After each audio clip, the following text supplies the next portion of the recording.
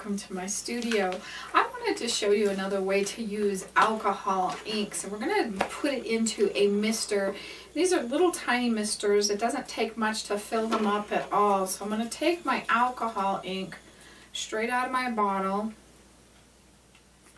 and I'm going to pour it directly into the bottle, and you don't need a lot. You could fill it up more if you want to, but I'm not going to do a bunch because I don't want to use a whole bunch of it. Now my gourd piece, this is another video we're showing you how to make the splatters, but I've done my background with the white alcohol ink, and the reason we've done that is it actually will bring the blues more blue and the colors more true because we have a yellow base with our gourd. Now, these are usually found in the scrapbook section, and we're just going to show them how to use those. Say we've got that splatter, isn't that nice?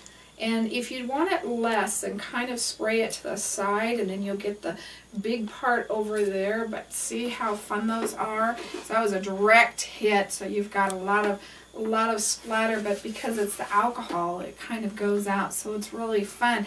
So you can use that on your gourd as well to give it a different look to it. And you can simply change your colors. You can do 2 or 3 colors on the same gourd just to give it a different texture, but that's another fun way to use our alcohol inks is with like the mini misters. And like I said, you can find them at your little craft stores, probably in your scrapbook section. So thank you for joining me today.